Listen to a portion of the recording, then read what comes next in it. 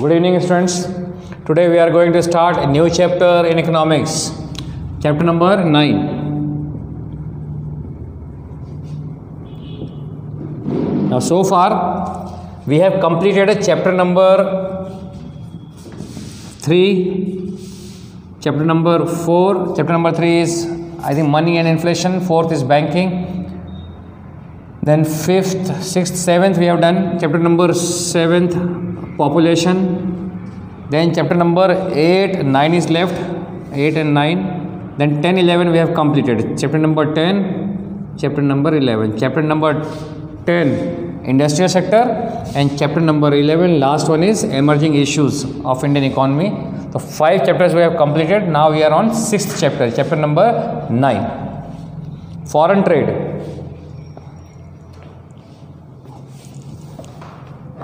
Trade, we already know, trade is of two types. One is internal trade and other is foreign trade. Means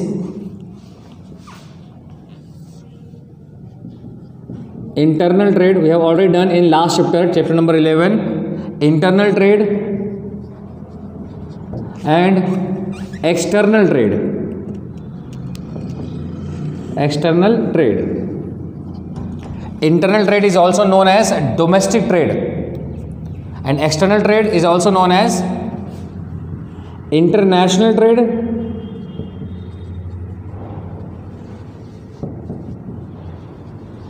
or foreign trade. Foreign trade. So total there are two types of trade on the basis of location: internal trade, external trade. Internal trade are those trades which take place, means business activities which take place within the geographical boundary of the same country. That is called internal trade. External trade, when trade relation is established between two or more than two countries. जब दो या दो से ज़्यादा देशों के बीच में व्यापारिक संबंध होते हैं, उसको फॉरेन ट्रेड और एक्सटर्नल ट्रेड और इंटरनेशनल ट्रेड कहते हैं. Now chapter is foreign trade. Now why there is a necessity of foreign trade? Why we have to establish trade relation with other country? What is the reason behind this? So answer is given, or topic is reasons for international trade. So first topic is reasons for international trade.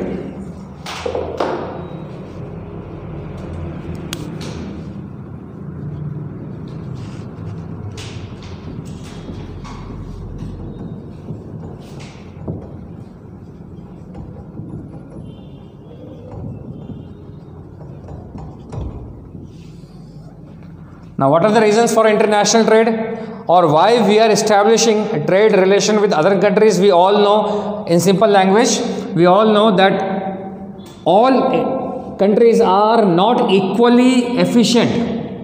Some countries are advanced in technology. In some countries, natural resources are available in abundant quantity. In some countries, labors are available in abundant quantity. Some countries are advanced in medical field. Some countries are advanced in electronic item. For example, China. China is very advanced. China, Japan, very advanced in electronic field. So far as medical field is concerned, Britain, America, they are very advanced in medical field. So different country. In the same way, Gulf countries, Saudi Arabia, then Iran, they such countries have crude oil in abundant quantity. Then if you take the example of gold is South Africa, gold is available in abundant quantity. Means all countries are not equally efficient. Some countries have some natural resources in abundant quantity, but the same natural resources are not available in some other countries. In the same way, technology, some countries are advanced in some technology, other countries are advanced in some other type of technology. They have some other technological advancement. Some countries have some other technological advancement. That's why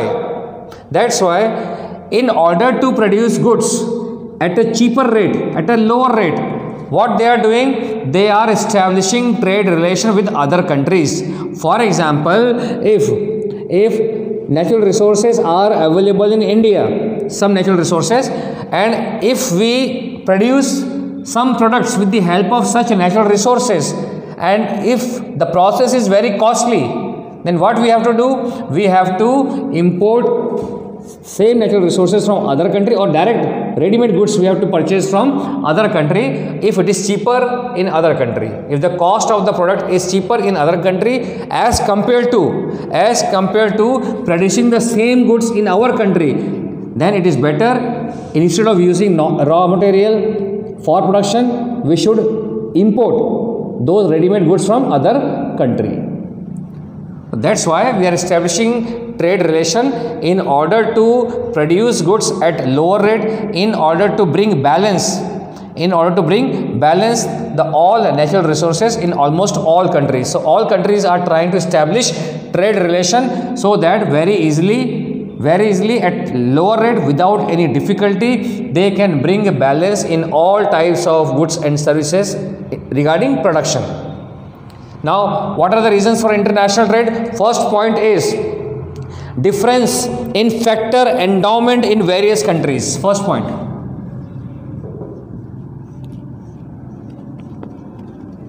Difference in factor endowment. Factor endowments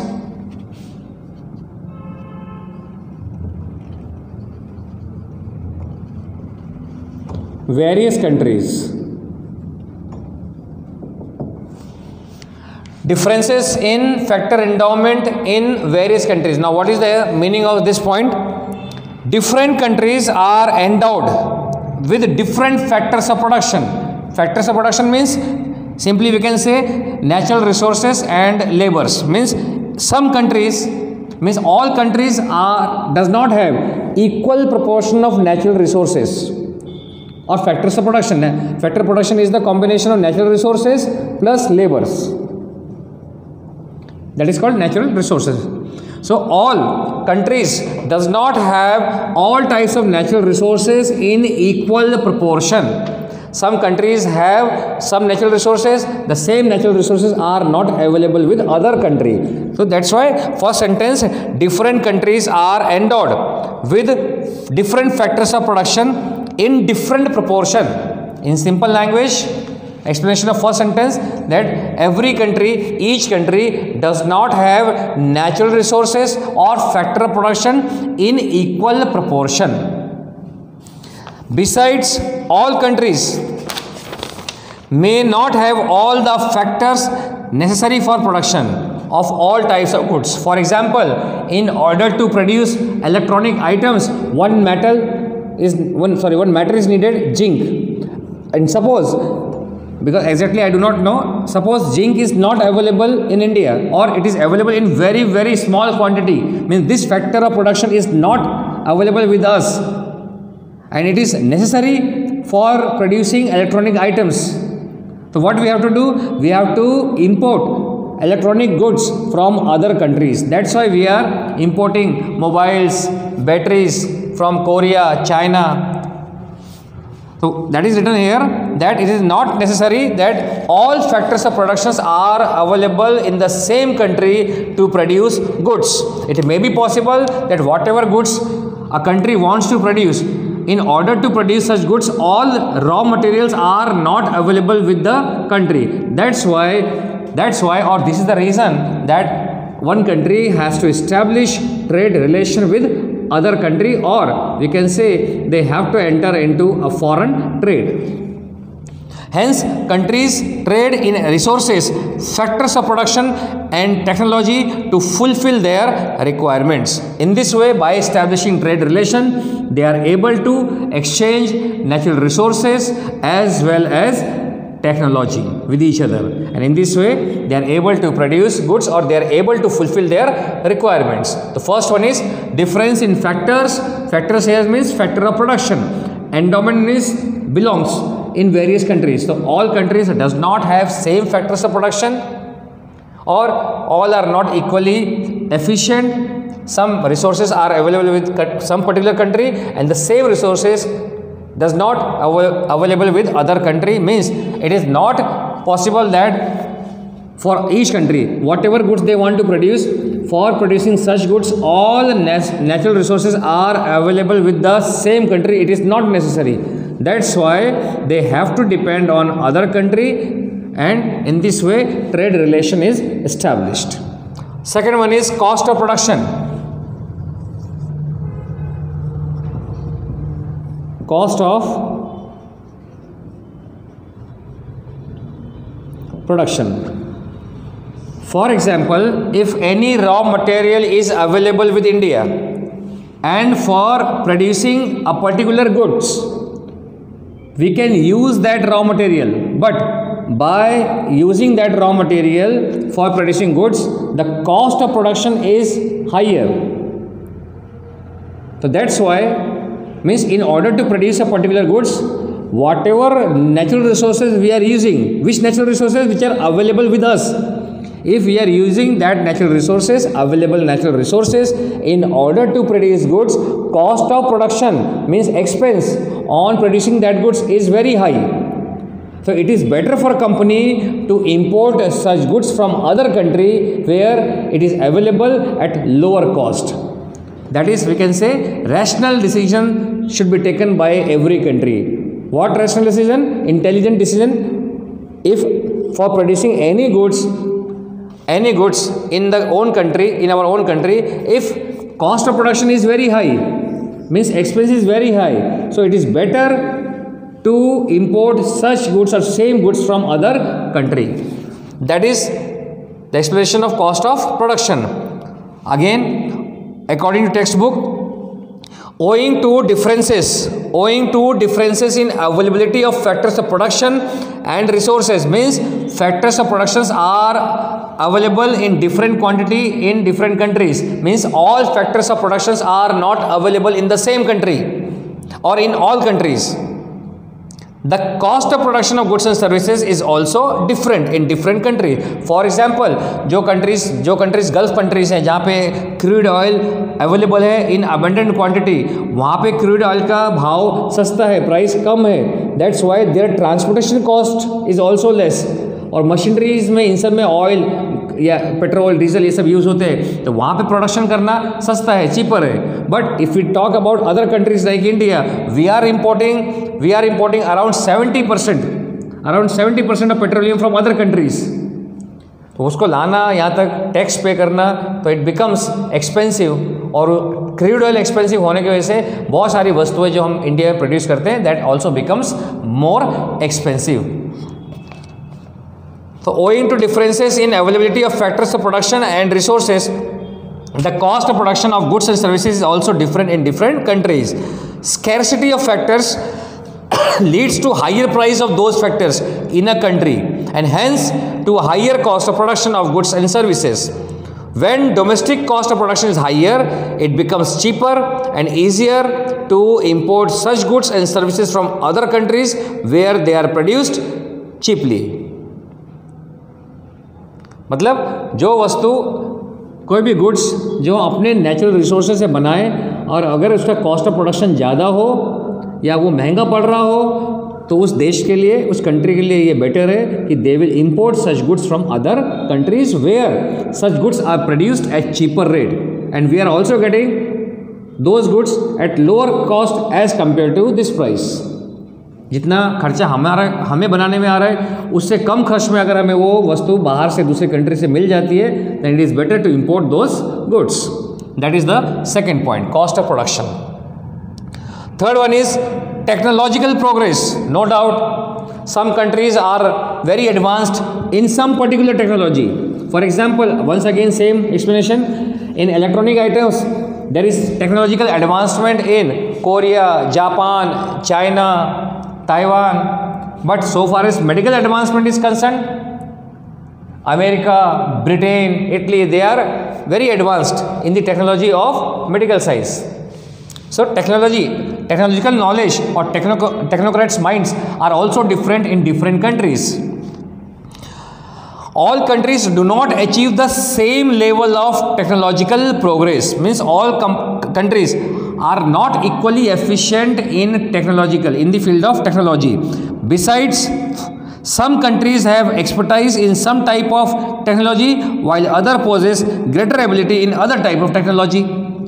Hence, every country does not possess equal efficiency in production of all types of goods. That's why it becomes necessary to establish trade relation and fulfill each other's requirement. Means all are not equal efficient. All are not equally knowledgeable in all fields. Some are intelligent, some are superior in some technology, others are superior in other fields. That's why it is better to establish trade relation and exchange each other's technology with each other countries and fulfill their requirement. So third one is technological progress.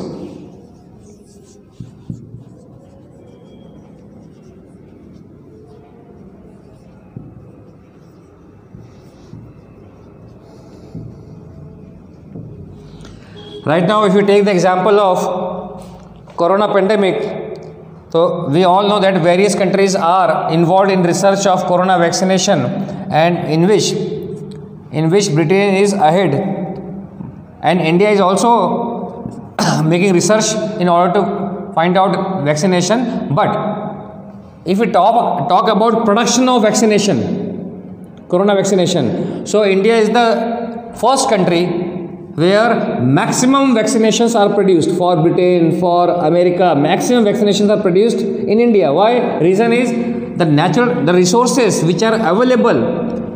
It may be area, space, it may be resources, means chemicals which are used for producing medicine, that is available in India in abundant quantity. That's why we are the largest producing country in the world, largest producing of medicines in the world. So in this way we can exchange one's ability with others' ability. In this way we can fulfill each and every requirement. So we are taking the help of technology for producing medicine. We are producing medicine and transmitting or supplying this medicine all over the world. In this way we are, means all individuals, all countries can exchange knowledge, technology, other things, or means factors of production, natural resources, so that every country can fulfill their requirements. Every country will get all those things which are necessary in order to live a life, means in order to make a standard of living in the life. And this is possible only due to foreign trade, means when we are establishing foreign trade, means trade with other countries. Now fourth point is, last point, division of labor and specialization.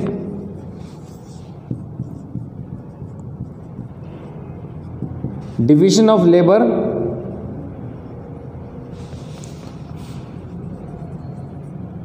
and specialization.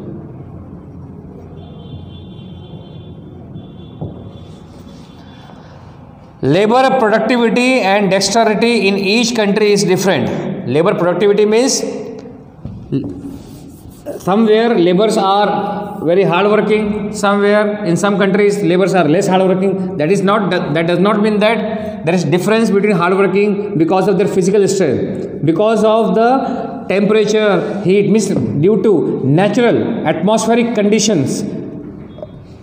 Reason is atmospheric condition. So because of atmospheric condition, the physical strength of labor is different in different countries. So atmospheric condition is one of the reason, and due to this reason the physical strength of labor, means efficiency of labor regarding hard work, is different in different countries. That's why it is called productivity of labor. Labor productivity and dexterity in each country is different. Besides, entrepreneurial